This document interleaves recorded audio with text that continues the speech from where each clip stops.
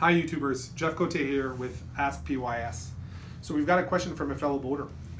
This boater is using a battery combiner. He's got questions. So Jeff, can I wire the positive leads of an ACR? ACR stands for automatic combiner relay, which is effectively a battery combiner, right? It allows two batteries to be connected in parallel automatically through a device like this. ACR is a marketing term from Blue Seas. Other companies call them voltage sense relays. Doesn't matter, it's a bunch of words really, but the most important thing is what does it do? It basically puts your batteries in parallel whenever there's a charging voltage and disconnects them whenever there's lower. So charging voltage for a 12 volt battery might be 13.3 and it's going to disconnect at 12.8 or 12.9, okay? So basically be generous when you have a lot and be selfish when you don't. That's basically what this device does. And the question is, where do you connect this, right? So he's asking me, do I connect directly to the battery or can I connect it to the battery switch where basically some batteries, remember, are going to have, and I've got another little sort of prop here, and I'm going to show you, this is a standard battery switch that we have on all our boats, you know, an off, 1, 2, both, or 1 and 2 battery switch. And if you look at this, at the back here, you'll notice there's 3 posts. There's battery 1, battery 2, and a common. And as a boater, if you're trying to avoid actually having to put the battery switch on both whenever there's a charging voltage, which could be maybe you have a single output inverter charger and you want to share what's happening on battery 1 with the engine, or you've got an alternator and you've got a single output alternator, which we all do, and you want to share what's happening in the engine battery, the house battery. Right now, you have to do that manually. Constantly reminding yourself that you have to put it onto parallel or both, or 1 and 2, which is all, again, the same words describing the same thing.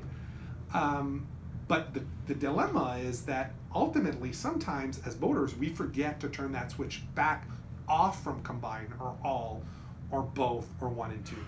And so the way to avoid us having to be part of the system all the time is to use a battery combiner.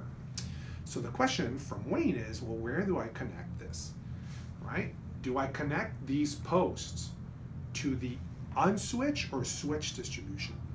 And if you guys or gals are looking at my diagrams on my website, and we have these conceptual diagrams, you'll notice that battery combiners have to always be connected to the unswitched side. Unswitched means a direct connection to the battery.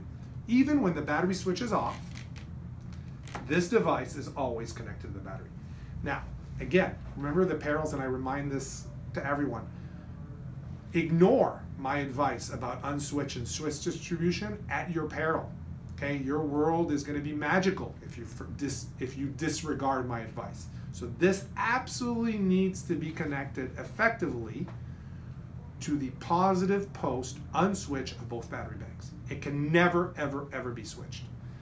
Okay, so that's really, really important. So connect a battery combiner to the unswitched distribution. Could be a battery switch, could be these posts right here, right? Battery posts 1 and 2, because they're directly connected to the battery. So you can literally have an ACR just above it, right? But you're going to need to fuse those leads because this is only rated for maybe 120 amps. So you got to fuse the leads coming into here. And when you fuse a battery combiner, you don't fuse the leads at the battery combiner. You fuse the leads at the beginning of the wires connecting to the battery combiner, because the battery is the endless source. And you have to connect or fuse both sides. That's also really important. Both sides of the wire have to be fused. So that's my answer on battery combiners and where to connect them. Thank you for watching this video. If you have any questions, please ask it below or use our contact form on our website. Support us to keep this channel ad-free. Happy to donate my time because I'm a boater too, but help us offset the cost of doing these videos by donating via PayPal or potentially buying some of our merch on our store.